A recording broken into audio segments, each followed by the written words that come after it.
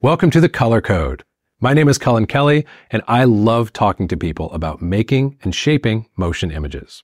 My guest today is Siggy Ferstl, senior colorist at Company 3 and one of my favorite colorists in the game, with credits including Wednesday, Narcos, The Boys, Togo, Lost in Space, and so many other amazing looking projects. We had a fantastic conversation about Siggy's long journey in this business and how he's managed to continue to innovate his craft for all the many years that he's been doing this. Before we dive in, today's episode is brought to you by Portrait Displays, who make amazing calibration products. They're the products that I rely on to keep all of my displays accurate and performing as they need to for my clients. So I'm super proud to have them as a sponsor for this show. Now, without further ado, let's dive into my conversation with Siggy Ferstl. Oh boy, I'm really excited this morning. I'm joined by Siggy Ferstl, senior colorist at Company 3, and another colorist with a resume that is too stacked to even begin to rattle off half the credits on there. But some of my favorite shows, The Boys, Wednesday, Narcos, so many cool movies in there as well. Excited to have you on the show, Siggy. Great to be here. Yeah. Yes, there's a lot of titles there. Yeah. I mean, it's started back in 82, so it's been a while. 82. 82, yeah. Okay. What did it look like to do your job in 82? It was kind of fun because it required a lot of technical nous to kind of get the equipment to behave and work the way you wanted it. It's not just like what we see as computers right now. It's the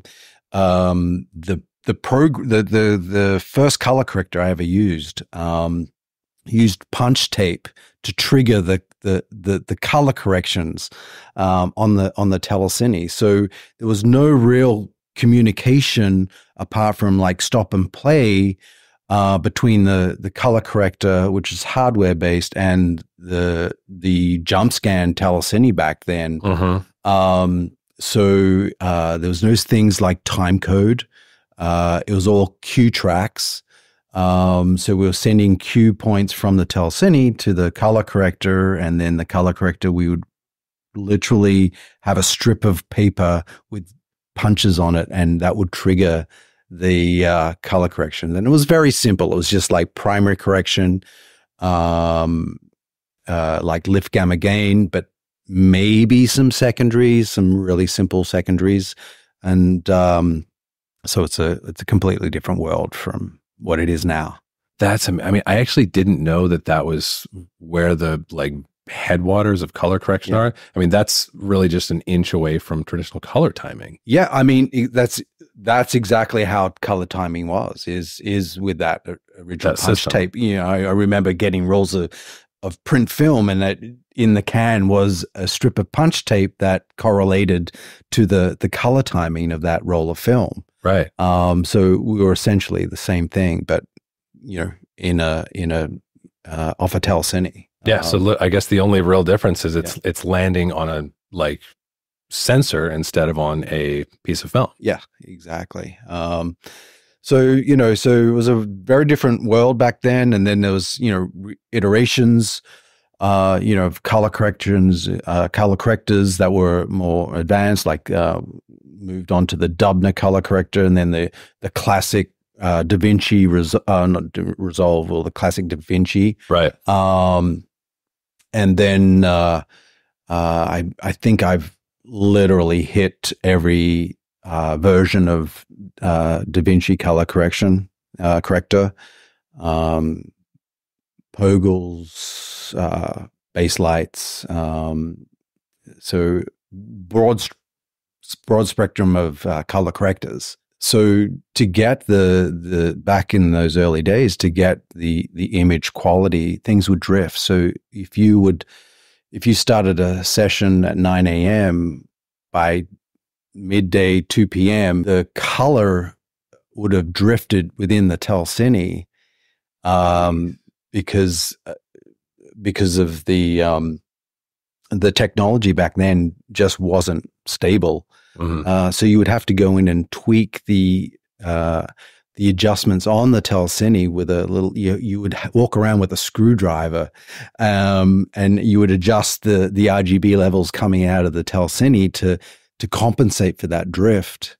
This sounds made up. This sounds so 100% made up. No. So your color correction would be the same as you started. Right.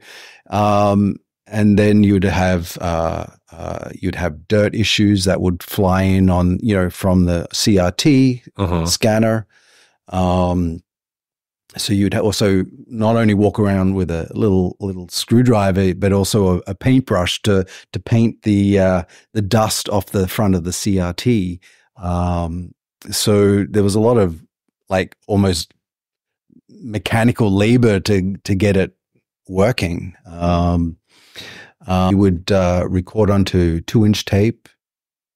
And back then in an analog world, one of the highest quality images within the post house was coming out of the telecine. It was full RGB, right? It wasn't going to an analog 2-inch or 1-inch tape. So when it came to chroma keying, you had an Ultimat actually in the telecine bay. Gotcha. We would be piping the image out of the telecine, you color correct it, and then we'd have a background playing off a 1-inch tape or something like that, and doing a key, and live in the bay, in line in the flow there. Yeah, we would sync the foreground and background using cue points, and then record it on a second tape machine. Wow. So we did a lot of commercials and music videos that way. It was all composited in a sense, in the telecine bay. And is this primarily negative that you're working with, like film neg that you're on, or is there some cases of video source?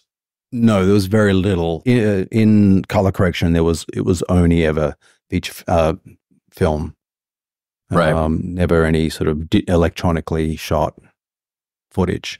Yeah, and I guess that's part of like that, just the interesting journey of all this like film to digital transition is it didn't hit all the phases at the same time. Like you are pioneering the post side of things in the 80s, and like digital cinema cameras didn't start to become viable for another 20 years from there. Moving forward to sort of the late 90s, early 2000s, when technology reached a point where we could actually start doing DIs, or digital film, as they used to call it.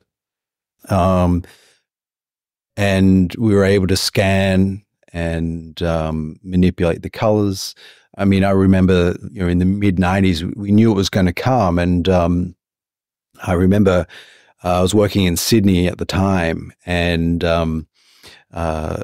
Phillips, who had the data cine back then, was holding these courses in Paris about digital film, and that was all set in the post house that did like Oh Brother, Where Art Thou, and a bunch of those early those like first DIs, right? So they held this course over this weekend. So I literally flew from Sydney to Paris for the weekend.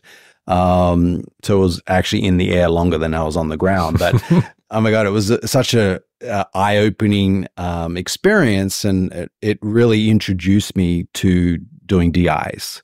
And then I knew then that's what I wanted to do. So the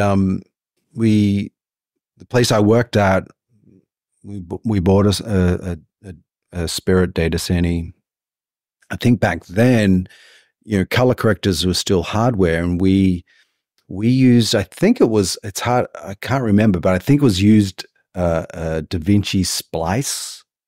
And probably not too many people remember Splice, but it was essentially this hardware system that you would capture the data coming out of the Spirit, and then it also would communicate with the DaVinci 2K and do a loop through.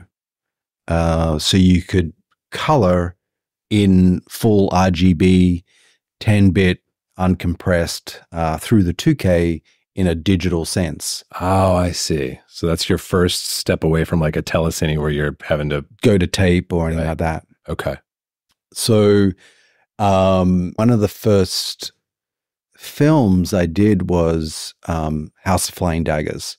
And it started off just to be the filmmakers reached out and they said, we just have a couple of scenes that we want to do some adjustments on. They were so blown away by the results. Those scenes like quickly grew. We didn't do the entire film, but the amount of scenes we did like probably tripled from their original ideas. And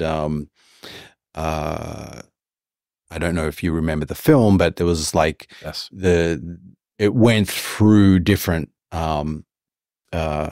seasons. So you had fall and we took a lot of the greens and turned them into like gold leaves and they had these bamboo forests that were quite dark, and the bamboo came up very blue and dull, and they wanted this kind of fluorescent, rich, new vegetation green. So we did a lot of these scenes, and it was back then we weren't on a projector. We were on a calibrated monitor that we calibrated to the lab at the time. And that entailed basically getting these, scanning these film patches, like essentially like colored bars and like grayscales and the old Marcy, face, and sending it to the lab, getting them to do a film record, process it, print it, and then send it back to us. And then us looking at those prints on a light box and adjusting the monitor to what we saw on the light box. Oh, wow. So we're not even there with like LUTs yet? No. Oh my God. No. So that was early days. Yeah. So it was all like, no way it was 100% accurate, but I mean, the results were stunning, and the cinematographer was nominated for Academy Award that year for that film. So, it did look, the results looked amazing. Great. And so the first time you were seeing a print of it, was that really your first time truly seeing the work you'd done? Yeah. Wow. Yeah. That is amazing. Yeah. Okay. So like we've already covered so much ground, and the thing that's going through my head as you're telling me all these amazing stories is I'm thinking about your hands and what you're seeing, like the like interface that you're working with and the knobs that you're reaching for. And what I want to know is, how do you know how to do that? Who taught you to do what you were doing in those early days? Did you just figure it out kind of on your own? Well, I had a mentor, experienced colorist, and I always remember the exercise of learning to color, and they basically said it's all about the contrast and getting your whites and your shadows accurate. So I remember an early exercise that I did was they just gave me some black and white footage to color. So initially it was like, made me think, oh, I'd ignore color. It's all about contrast. So get the contrast right and consistent. At the end of the day, there is no bad color. It's just what's bad is inconsistent color, right? So getting contrast levels right and consistent was the first thing I learned. And then once I got the hang of that and understood contrast, the importance of contrast, then I introduced, then they introduced the color, and then that expanded from there. So for me, it was more like narrowing my focus and then just building upon that. And that's the same today when I get a new tool. It's like I have a set of go-to tools that I do use now, like all the time. And then, I work on a Resolve, Blackmagic Resolve. They're introducing new tools all the time, right? Mm-hmm. So it doesn't mean I go out and use all those tools straight away. I usually get comfortable with one or two tools and then slowly expand. I wait to the right moment to use it. So rather than just use them all at once, you can kind of get yourself tied in a knot. But boy, can you ever. So, that's how I learned. And, that's how we, back in the day, I had definitely mentors. I was quite young back then. So, I was just in awe of everyone. So I think that lesson still holds me in good stead now. I mean, it's amazing that that's the one that leaps first to mind for you. Because that, like, if we think about what you described to me when we started this conversation, I'm like, oh yeah, we're using punch tape and like, you know, it's such a foreign thing. It seems so different than what we do now. Sure. But what you just said about like nailing contrast and like black point and white point, that resonates so big with like, I feel like every time I get into trouble and lose my path when I'm color grading, it's because I'm forgetting to get that foundation in place. You just go back to the basics. Yeah. 100%. Wow. That's very cool. Yeah. Okay. So the next one that comes to mind is when I'm thinking about like, controlling foliage, like you were talking about, for example, in the tools of the time, do you remember like is that like a matrix operation? Like what was the knob? You're talking about foliage and stuff like? Yeah, like when you're rotating the hue, like the bamboo thing you were talking okay, yeah. So, I mean, well, that was a DaVinci 2K back then. So it had, the qualifier is essentially so you could, what we have. Qualify. Yeah, it's essentially what we have today in the Resolve. I don't think it was too different. Got it. So it was like, hue, saturation, luminance. I don't think you could use primary correction through it. It was just once you had isolated, then it was like saturation, hue, and luminance adjustments. So it was a lot of hue adjustments. Got it. Ultimately, yeah, that makes sense. Every era has its challenges, right? And even now that we have so many more tools, it doesn't make it any easier or quicker.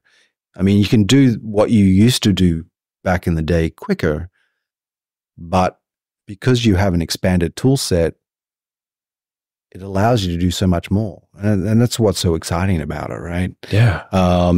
And technology is moving so fast. And sometimes I find clients, they are thinking of color correction the traditional way, and they're not really allowing you to fully expand unless there's a real need for it. Like for, beauty work that we do, like the amount of beauty work we do now compared to say 5 years ago is just exploded. Because clients realize how much more you can do in color correction. Yeah, it's the tools are incredible, and I'm working on a job now that I'm really excited about, and I'm pulling a lot of the tools out of the box. I'm using glows all the time. It's one of my favorite tools, non-traditional tools, lens reflections, all those sort of things to kind of dirty up the image, so to speak, take the purity out of it. And then there's like the traditional grain and those sort of textures and things like that you can add as well. But this particular show's, a lot of it's shot on stage, on volume wall. So we want to take that stagey look out of it. So it is, we don't want to end up with a grungy image, but we just want to like break it up a little bit and take the the perfection out of it, the flatness out of it. So, oh man, so many things I want to ask you about there. I mean, like, yeah, first of all, that it's really cool to hear you talking about over time incorporating all of these like new tools and, like capabilities that are available in modern color. I mean, I feel like you have that reputation and track record of being a like very thoughtful but radical adopter of stuff. You're like, hey, if that works, I will use it. Yeah. Type of colorist. And we both know colorists who are like, nope, these are my things. And that's all I'm ever going to touch. And that's fine. They just touch the 3 tracker balls in front of them, and that's great. Yeah. I'm not like that. I go to the toolbox to figure out, okay, well, what can I do with this, and adapt it to what I'm doing. Yeah. So cool. Yeah. One thing that stuck out to me that you mentioned a minute ago is when your client walks into the room, they have an idea of what color grading or what color correction is. Sometimes it's right in line with like what you're able to do and what you feel like you can bring to their project. Sure. Sometimes, like you said, maybe it's not. Maybe they're in like a 20 years ago or a 10 years ago sort of mode. Yep. How do you like work with clients who are coming from all different sort of POVs? Yeah, it's sometimes you have a client who knows exactly what they want, and they'll kind of like tell you and lead you to what they're after. Then you have other clients that you have shot something and they've shot it in this direction, and then they've kind of looked at all these looks and styles and say, well, I want to move this film that I've shot and make it look completely different. And that sometimes is a little difficult because you're really wrestling with the core. Yeah, like the nature film of the image. Yeah. And then you have some clients that come to you and really want to collaborate with you. And I'm shooting this film. This is what I'm thinking, so you can really have a discussion about it. You can talk about lenses, you can talk about LUTs, do film tests. And I ultimately, I think that's the most beneficial way, because then you're working with the filmmakers, you're on the same page before you even start shooting. And I think it's reflective between, all the way from shooting through dailies to final color, because you also have that issue of if dailies isn't really looking how they want it to be, everyone gets used to it. It's always a struggle to change it, because it's that whole like people get used to looking at it and that they think that's their film. That's my image. Yeah. Yeah. Yeah. But often it's not if it's badly done. Yeah. So that is always a consideration. I mean, I enjoy collaborating with the filmmakers, especially like a LUT, for instance. The way I look at a LUT is a LUT to a colorist is like a lens to a cinematographer. And let me explain what I mean by that. Is that a cinematographer has a camera, they'll choose their camera, and you can put a really nice sharp lens on that camera. You can, point that lens into a light, and it has minimal flare. It's sharp from the center right to the edges, and it looks great. Or you could put an anamorphic lens on there, or you could put a vintage lens on there, and it's all of a sudden the image is softer. There's resolution drop off. You point into a light, it flares, it has aberrations. It's so they're throwing all that contrast and resolution away. Why? Because it's of the look and the feel of that lens, right? Just because you're throwing stuff away doesn't mean it's a bad thing. You know what I mean? Yes. So it's a stylistic and a feel, right? So for a LUT, it can be the same thing for a colorist. You can put, let's take Arri camera, for instance. You can say, take a K1S1 standard Arri LUT, and it's going to give you the best looking image for that Arri camera. gives you all the color, gives you nice deep blacks, highlights. It's exactly how the manufacturer intended the images to look. Mm-hmm. You then switch that out and put in a film LUT. The blacks aren't quite as deep. The highlights roll off early. The colors aren't as saturated. The hues are different.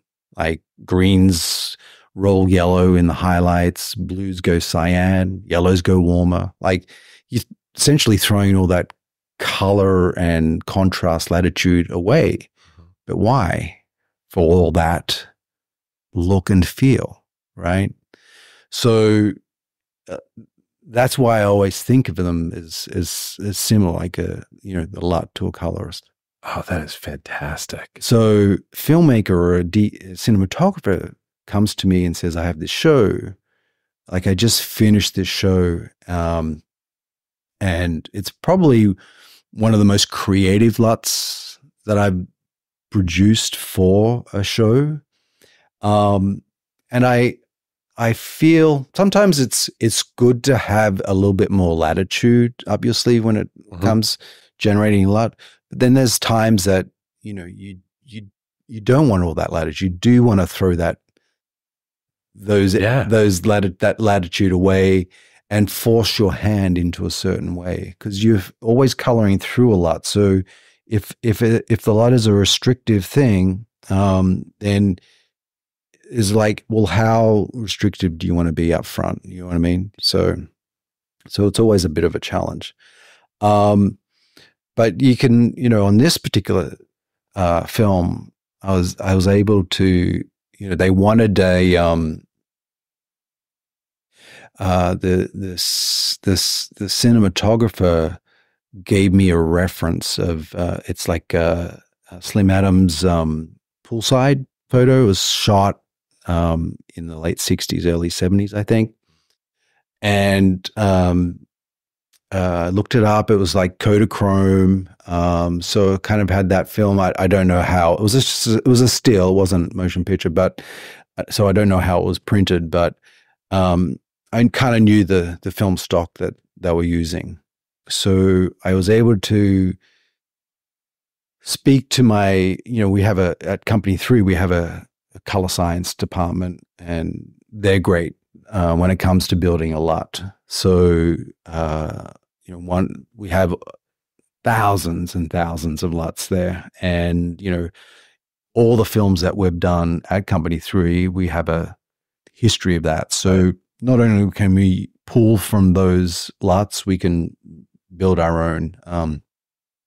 So for this show, I basically took, I think it was a ARRI show. So I basically took the basic K1S1, and then I found the film LUT that best matched the Kodachrome look of the still, and combined them.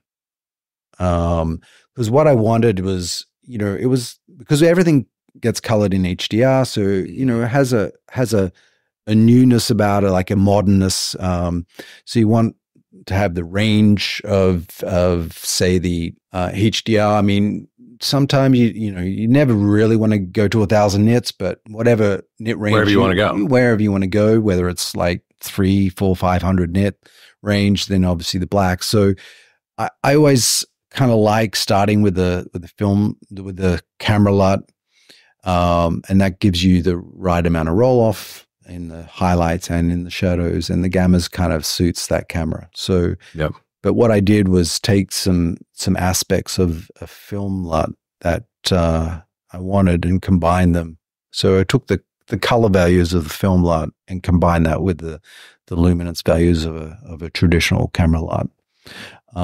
Cool. And it, and then there's still choices to be made, what sort of white point, color temperature you want your white point, whether, you want to just be clean D65 or maybe a little warmer than that, and then adjust it. And then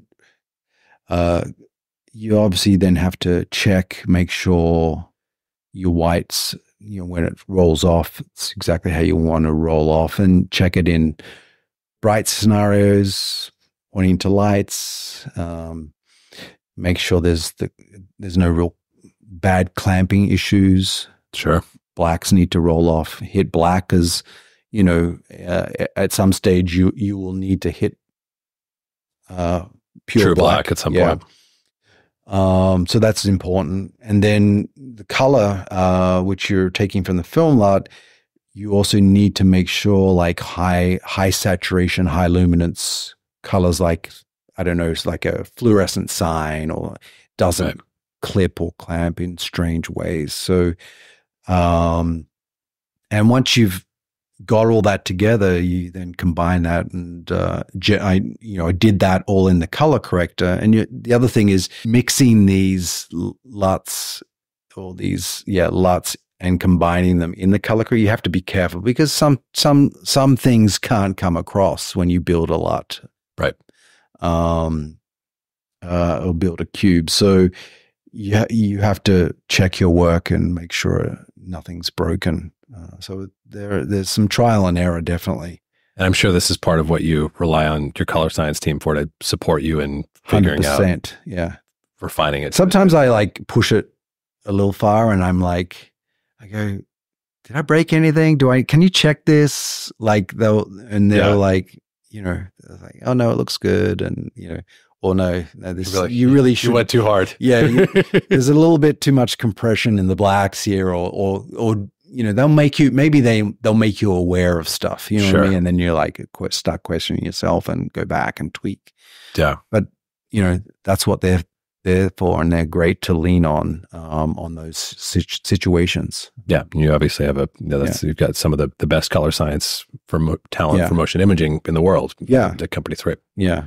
I mean, that's super cool. Like, so many things are standing out to me as you're sharing all this, but one of the biggest things is we're hitting already for the second time in our conversation on, like, trying to figure out how to put this. Like, you're a colorist, and your images, like, to me, one of the like hallmarks of your images that, and on the projects that you work on, is like, you're really using color, and they feel colorful and rich and separated and vibrant.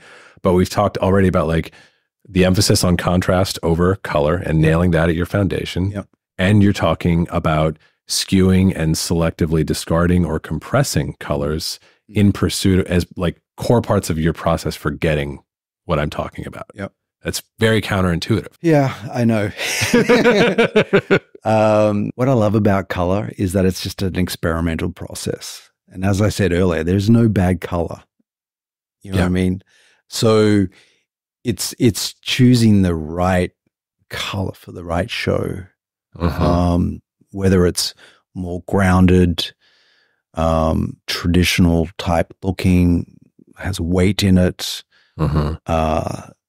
limited color palette, or something more modern that's like, using HDR to kind of really brighten, give you a nice dynamic range, a really clean white point that's totally neutral, deep blacks, more saturation. You know what I mean? And so there's so many things that choices to be made, and choosing the LUT is just the beginning, right? So you always, when you are choosing a LUT, it's always like, do you do it in the LUT or do you do it in the color corrector? Right. So even though you want to create this world with the LUT and with your color science department, you don't want to put one hand or arm tied around your back and limit yourself. You don't want to overcook it, right? So, like saturation, for instance, a lot of people love a desaturated image, but saturation is not one of those things you should be dialing into a LUT, because it's such an easy operation. Color correction wise, it's just going to, hamstring you down the track. Makes sense. You know what I mean? So there's certain things you pick and choose to put into a LUT. Because LUT's not just a color correction. It's the boundaries of your color palette or world. Sure. Yeah. And of course it's going to end up biasing your production counterparts' decisions either in a good or a bad direction. Yes. Yeah. And you can be fighting, like if it's a bad LUT, sometimes I've been handed a LUT, like the DP's like, I want to use this LUT. And it's like, so you're constantly fighting against that LUT. Right. Who's coming to you and saying, I've got the LUT? I don't think you got this, Siggy. Yeah. I've got the LUT. Yeah. I mean, everyone's different. Right? Everyone is different. Sure. So, and look, it doesn't happen that often. Like if it's that broken, I'll reach out and say, this is going to be problematic. Sure. But you want to respect their wishes, and maybe they've used it in the past, and that may have suited that film, but every film is different. So yeah, well, and it's back to the theme of like how our production creatives relate to color correction. That can often be like I feel like a security blanket of like, I know this LUT, I know what it does, I like what it does, and so I feel like I can exert a little control over the process if we're using this LUT that has been with me for a while. I guess that makes sense. Yeah, interesting. Okay, I've got like there's so many projects of yours that I want to pick your brain about. One of the first ones that comes to mind, just because I've been taking a look at it recently, is The Boys. Right. The Boys, you had an absolute party with the color in there. Like the color is such a part of that storytelling. Yes. Because you're in a world that's somewhat elevated, like as the baseline, but then there's like movies within that world, like Hollywood blockbuster movies within this elevated world, and the color cues, like it tells me where I am. Like it's really a narrative device there. Yeah. I mean, tell me about like the process of designing the, I'm sure, plural looks for that show and how it evolved. Yeah. I mean, when I did the pilot, the filmmakers reached out to me and said, we want this like really, it's dark, it's gritty. They really wanted to push the look of the show. So there was a lot of work done up front with the LUT. And I remember I was actually in the show shoots in Toronto, and I was actually coloring a film in Toronto at the time when they were. So it was perfect timing. They came in to the office, and we went through a whole bunch of LUTs, and it was a really hands-on process.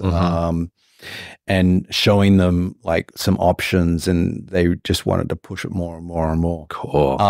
So I was very excited, but I was also in the back of my mind, it's like, are we going too far here? Right? Like often filmmakers are all excited about the show and they want to push it, but after they shoot it and we're in post, the reality is like, the studio made like, it's all too dark, or it's all this, all that. Right. So you always have to leave a little bit up your sleeve and not put all your eggs into the LUT basket. So yeah, it was that was the initial part of that process. And then, which really set the tone for the show, because we really nailed a good LUT up front, which was used for the dailies process. So everyone was from the get-go was, and they're shooting through that LUT, I'm sure, and lighting based on the higher ratio. Absolutely, of it. Yeah. So which was perfect, because then they could see on set if things were getting too dark or too contrasty or whatever. Right. So they could compensate on set.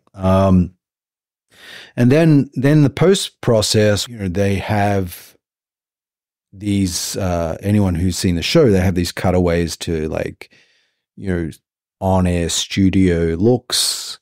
And then they have like the Vought feature film, which is even pushed even further. And they usually have like a more of a washed look, like the Vought feature film has a sort of almost to a sepia, but like with some color, with some great colors peppered in there. Yeah, and then we pump up the sort of texture of the grain to really contrast it with, because with the show, because the show generally there's a lot of blues and cyans and greens, so it really is a cooler palette.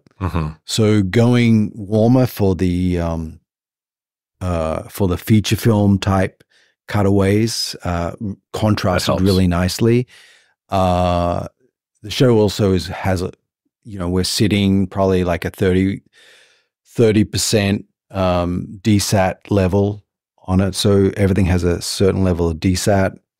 And then when you cut away to the on-air studio, we are full saturation. And you're probably out from underneath any kind of FPE or business like that. Yeah. And we dial back the contrast. We actually we actually use a regular camera LUT for that. Yep. So we have the color range is all, is all there, the saturation, brightness. It's, we're emulating a sort of a news presentation type look. But by the way, you're still making that look good, which in my, so much of what we've talked about thus far, a nice, strong mid-tone contrast and a good roll in the bottom and the top and some confined print gamut type stuff. Yeah. That's a good recipe for that's a great place to start with color grading. Doing that broadcast look, but still making the images look great. You do that really, really well. Yeah. You also have to be a little careful is that you don't want to take the viewer out.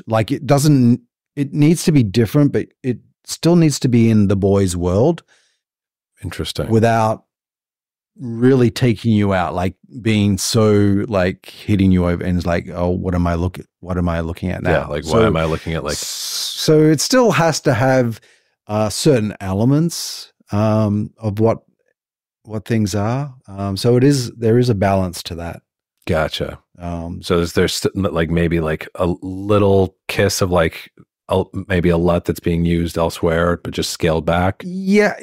Well, not a lot more color for this, just more color correction, maybe a hint of coolness in the blacks or something like that. Got it. Just to attach it to where it's come from. Especially if it's a TV screen within the image. It still has to live in that same world. In that world. Yeah. Yeah. So there's always a fine balance. Got it.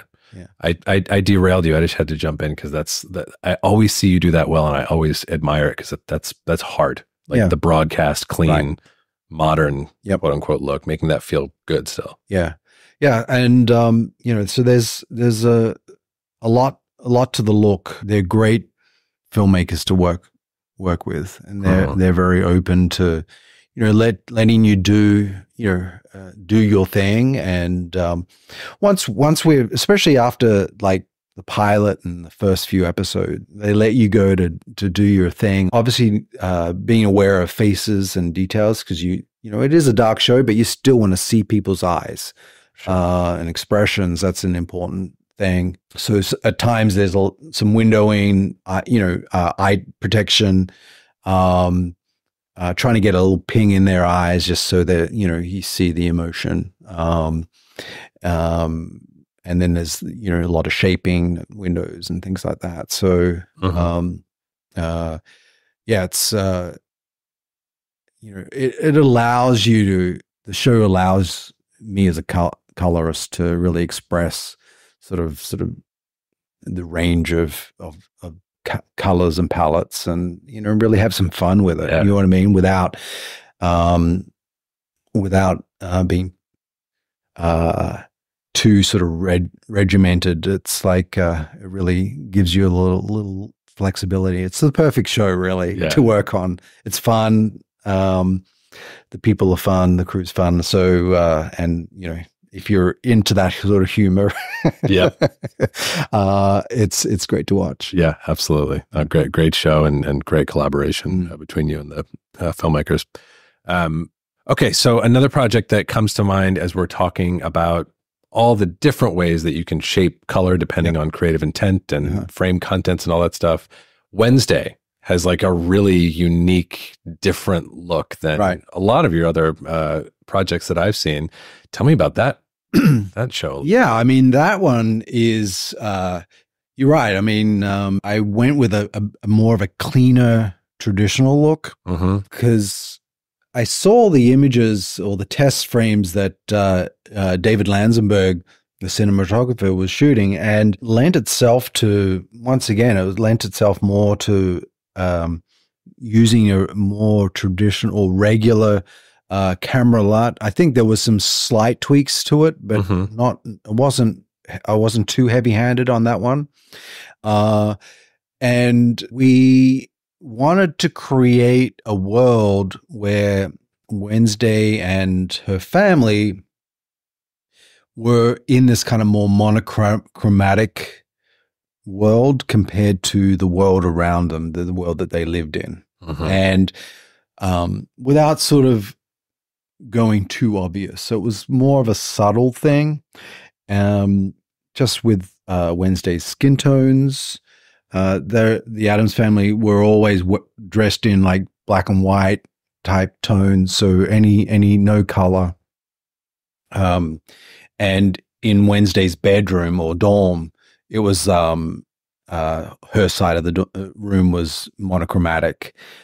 So there was always this subtle shift of desaturation. I mean, not just marginally compared to everything else around her, just to give it just a hint of differences. And that was kind of the main theme throughout. And that's, I'm sure, more of a correction than anything you're hard baking into a LUT, right? Correct. Yes, it was. Yes, exactly right. So wanted, the white points were just a really clean D65, and in HDR it was probably, I think, around 450 nits. I think the white values, so a little higher than, sometimes I go down to like 350. So it's a little higher, more pushed, cleaner. The colors, like there's colors in there that are like really popping primary, like unconstrained. Yeah, that opening scene, like, for instance, in the pilot where they're driving to Nevermore, and you've got these beautiful like fall leaves everywhere, and like the saturation of that. And by the way, they did some pickups on that location, and it wasn't fall; they were all green. Oh, you had to break out your old tricks. So I had to. It's like, yes, make. There was a few cutaways that we had to grab some of the greens and make them fall, and it worked really, really well. Wow, never would have known. Yeah, and so you're in this like colorful location. And you got this black car driving down the road, and then you cut inside, and everything's monochrome except for these red velvet seats in this car, and they weren't that poppy, and I was like, oh, wouldn't it be nice just to so rather than desaturate them, I actually enhanced the red, so there was always that contrast. So sometimes it was a matter of desaturating things, and sometimes it was enhancing the color around them, and it just depended on the scene. Yeah, it's definitely one of my favorite scenes of the show. Great scene. That whole opening. And just making sure the blacks were really sort of rich. There's a lot of blues, but they were kind of saturated, and probably more than I normally. I would say so. Like if you look as a fan, looking at it, it's a little more saturated, and yeah, so it was great working with Tim Burton as well.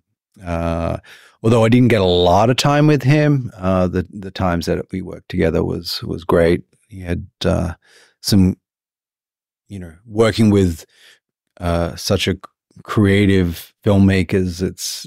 You always learn something. You always will learn something. So just to get into their mind space and understand what they're looking for, and understand and work with those people to get their vision on the screen. Yeah, it was great. I mean, that leads me to something else I got to ask you about, is like, we've talked a lot in this conversation about craft and technique and, like even just technical things, understanding how to work the box, whether it's 1982 or 2023. Right. But like so much of what we do is like being in the room and being able to like make clients feel heard and get their vision on the screen. Yep. How do you what are your principles for that? How have you developed those muscles over the years? Yeah. I mean, a lot of color correction is about communication, and you can have 10 different people look at a image on a monitor and you ask them to explain what they're seeing in a color sense. And I bet you'll get 10 different answers back. For sure. So part of the colorist is trying to understand what they're trying to communicate to you. And there's this always there's this conversion of like, what are they saying? Like, try and really understand them. So that's like one thing. And then there's like really listening to what they're wanting. It's always a little tricky when you have people in the filmmaking area where they kind of want to push you in two different directions. So then there's like usually a discussion that needs to be made, like, are we going this way or are we going this way? And sometimes it's like, well, let's just sit on it and move on. Let's go one way and we'll move on. And sometimes it's rather than just spin your wheels on one scene, is set it and move forward and then come back, watch it. And often it tells you in the end, like, this is not right, or sure, this is a perfect fit. But it's often best not to get bogged down on stuff, especially if it's not right. I like moving on, because I always find going back with fresh eyes helps so much, especially if you feel that the scenes around them are dialed in. Sure, then you can kind of watch it as a run, and that trouble scene is like, maybe if we do go this way, it might help, make it a little darker or needs to be a little more poppy. And it usually reveals itself eventually. Just don't be so impatient at the beginning. Sometimes it's best just to move on. It's like it's kind of like quicksand, those things you get into. It's like the longer you stand there, the more you sink into not being able to get there, get what you want.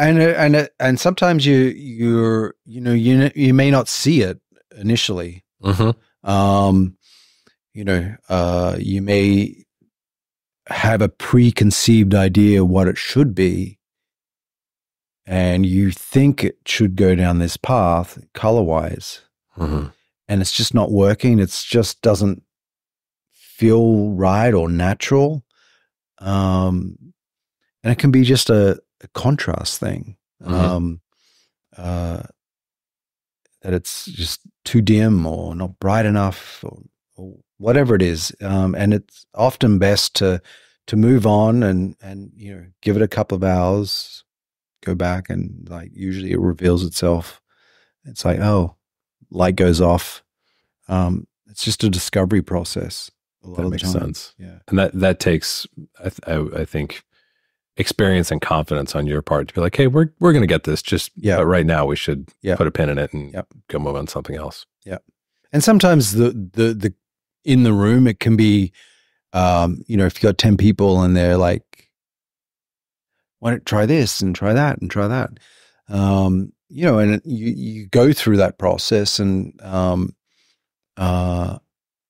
often I find that, maybe once the session is over, then go back and revisit just when you have some quiet time and play around with it a little more. Sure. If it's not, if you kind of feel that the client's still not quite happy with that scene or a particular shot. Yep. That makes sense. Because in the room, during a session, you're trying to often please everyone, and you end up with a compromise. Right. And you've got to solve, everything has to happen in real time. Yes. When you're in the room. Well, they're used to that whole real time, right? Yeah. You know, if it's not playing back in real time, you got to cache it or whatever. Yeah. It can get in the way because people are just used to, you know, color being real time. It's, you know, and you can, in that real timeness, you can dial in a lot of looks very quickly. So yeah, when you start having to, when you have a lot of layers and a lot of things going on, you have to be quite organized, because clients don't really like the whole waiting for a cache. Yeah. Yeah. Or even just like that room of like a colorist sitting, you're going like, could it be this? Or just sitting there and doing nothing for 5 seconds while you chew on it. There's like very little room for that when you're with clients, I guess. Yeah. No, understandably. But then there's other clients that are happy for you to experiment, and they were like, just give you 5 minutes and see what you know. Right. And it's quite nice to have that little discovery time, and, you know, or there's a scene and they want to put, add a slight glow around lights to give it a little bit more atmosphere, or the lights are color temperature of the lights are too pale. They want them more sort of tungsten-y, and, you know, so you might have to go through the scene and just balance out those lights. It's good, you know, sometimes it's nice to have, they'll like give you that exercise to do. Yeah. And take a minute to do it. You know, they'll have 5-10 minutes and then they'll come back and watch it. And that's a nice way to work. So, well, and I'm sure it varies too. Like we haven't even talked about, like, you do all kinds of different content. Like you do shows, you do films, you do commercials. And I'm sure those, you know, divisions on those lines are different in terms of the clients who come in and what they need, and, you know, how much time you have and all that stuff. Yeah, very different. I mean, you know, if you're working on a 30-second commercial, it can be, you know, it's very concentrated. You're in and out in like a handful of hours. So it's very full on, and usually you have a lot of voices, people's opinions. And it's great when everyone's on the same page, but can be difficult when, you know, everyone wants something slightly different. So you know, as a colorist, you have to navigate around that. Whereas a feature film, you know, it's obviously a longer process. You know, you're dealing with, you know, 80 hours on a smaller film to, you know, few hundred on a bigger visual effects show. And then on a TV show, that's kind of like a marathon. You know what I mean? I'm working on a big visual effects show for Netflix right now, and it's like, you know, it's a 12-month process from when you start to the end for 8 episodes. So you got a commercial, which is like a sprint race. But yeah, it's and you know, I do love TV. There's so much amazing content out there now. Yeah, and just the clients. I think it stemmed from like studios, like the streamers, like really allowing the filmmakers to have that creativity in post. So I love working on TV shows right now. Like the studios really allow the filmmakers to create these worlds and looks. So many opportunities to showcase what I can do. So I really love working on those long form shows. I mean, it shows, and the artistry that you're bringing to those shows is what's really helping to elevate them to the level of cinema. Like, they don't, nothing about those shows, like any of the projects we've talked about, they don't feel like TV. Yeah, it's not your traditional network broadcast type shows anymore. They're full on creative and visually interesting shows. I mean, I feel like that's another great example of a theme that I see like in our conversation today and in all of your work. Like at the end of the day, you're just a creative, like visual problem solver. Yes. That takes so many different forms. If it's like, I am 100%. working under a LUT. I'm working free form, like in your, like early telecine days. I'm on the edit page. I'm on the color page. I'm in a plugin. Like and it seems like you really enjoy all the different potential solutions. I love it. Yeah, I really do. As you said, some colorists just want to color, use their 3-track balls, but I'm that artist who loves a challenge, happy to take on things. Sometimes I find myself taking on something and then I'm like, have I taken off more than I can chew, but somehow get through it? You know what I mean? And now you know how to do that. And now I know, and now, I've ticked that box and now I can do that. There's like a show I'm working on right now where they wanted a custom transition from a shot to shot. It goes from like reality to like a dream world, and they had like a standard plug-in, it was like a glow dissolve or something, and it just wasn't filmic enough. So they asked me to build and create a transition. So I once again jumped into the edit page using some standard plugins, but then a lot of that I had to also do in the color corrector because they needed to be after the color correction. Right. And some had to be before the color correction. So I created these custom looks where the image kind of distorts and you got this chromatic aberration, and then you got the dissolve and some sort of soft glow and a more a tighter glow, so multiple levels of glow. And they were like, this is fantastic. Yeah. So now I'm like, okay, I got throughout that in the whole TV series, every time we do a flashback, it's like, we need to but hey, it was fun. It's fun to discover and play around with that sort of stuff. And, yeah.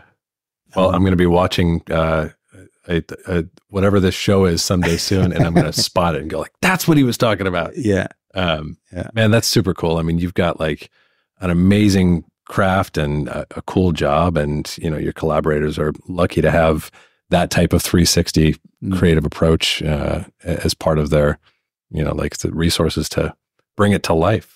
So thanks so much for joining me. I feel like we got to come back. I know. Thanks for the invitation. I know, right? We could be here all day. Yes. Literally. Yeah, truly. It's been great. Yeah, thank you. Thank you for being here so much, man. Wonderful. Take care.